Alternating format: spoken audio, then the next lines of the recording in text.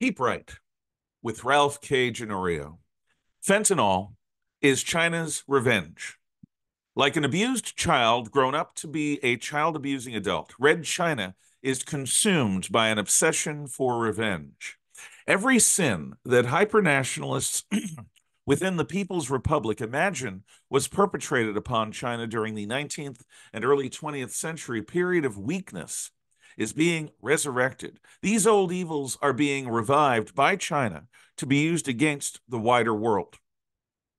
The Chinese Communist Party, CCP, has propagandized generations to obsess over a so-called century of shame. From before the 1842 Anglo-Chinese Opium War through the communist takeover in 1949, China was conspicuously weaker than the West. This coincided with the most aggressive epoch of European imperialism, when Europeanized great powers conquered nearly the entire world. Much of China's weakness was self-inflicted. China cut itself off from the outside world from the early 1600s through the early 1800s. Europeans posed no significant threat when they closed themselves off. China then lived in a fantasy of isolationism where nothing outside mattered. The European West, including the United States, which came calling in the early 1800s, was being transformed by the Industrial Revolution. These Europeans had increasingly greater strength relative to China. By the late 1800s, cartridge firearms, smokeless powder, the machine gun, and mobile artillery, among other things, made the West unstoppable.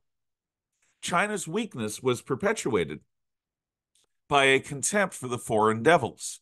China had always been the central civilization in East Asia, around which all others orbited. Barbarian invasions came and went, but China never suffered a dark age because their superior culture always absorbed the savages into themselves. The West's superior industry, technology, and in many ways culture was unprecedented. The Chinese response was to disdain the round-eyed barbarians as being beneath contempt. They did not adapt themselves to the industrial age. Consequently, China came very close to being divided up by the Europeans into separate colonies around the year 1900. Only U.S. President Theodore Roosevelt's open door policy saved China from partition and direct rule by Europeans, Japanese, and Americans. China remained whole, but it had been compelled to agree to a series of unequal treaties that effectively made the Chinese people into second-class citizens within their own homeland. The first of these unequal treaties was imposed because of the Chinese defeat in the First Sino-British Opium War of 1839 to 1842. The Manchu dynasty would only accept silver in return for foreigners buying Chinese goods.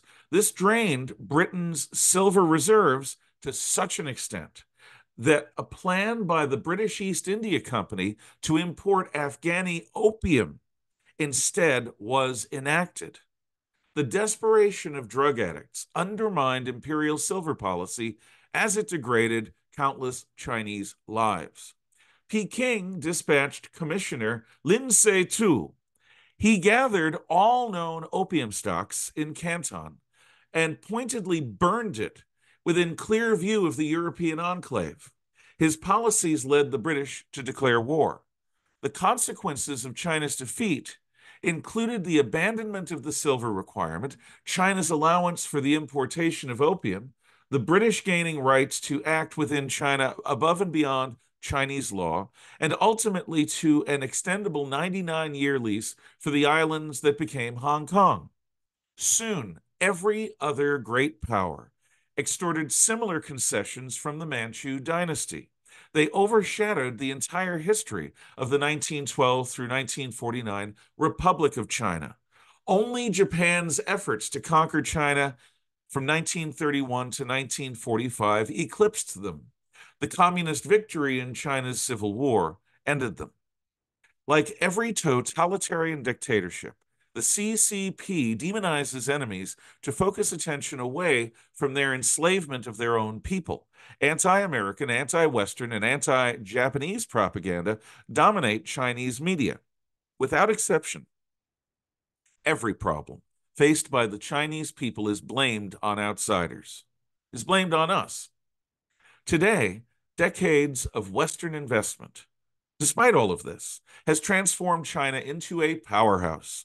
The CCP now imposes unequal treaties and 99-year leases on any nation foolish enough to partner with their Belt and Road Initiative. China now bullies every one of its neighbors, threatening war unless concessions are granted. China even claims the global fish catch and is stripping the seas of fishing for everyone.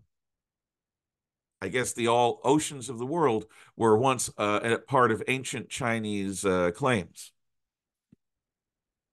Evidence is mounting that the fentanyl epidemic and much of our broader drug addiction crisis is being orchestrated by the CCP. Xi Jinping and his Politburo are gleefully doing to the West and to the rest of the world what they believed was once done to China. None of this recognizes that no one alive then lives today. 2 world wars, a Cold War, the advent of atomic weapons, and the widespread fundamental social changes that have happened for the last 130 years have transformed the westernized world since the Boxer Rebellion of 1900. Today's CCP imitates their self-made caricature of the West of those long ago times. This is why today's fentanyl epidemic is like no previous criminal enterprise. It is a foreign attack, part of a broader series of attacks intended to weaken the West while being just minor enough to avoid provoking a full-scale war. The old Cold War rules no longer apply. Our open borders aid this attack. Like before September the 11th, 2001, most Americans have no idea that there are those already at war with us. Unless we awaken to the existential threat posed by the Chinese Communist Party, of which the fentanyl crisis is only one small part, we will be easy prey for their revenge.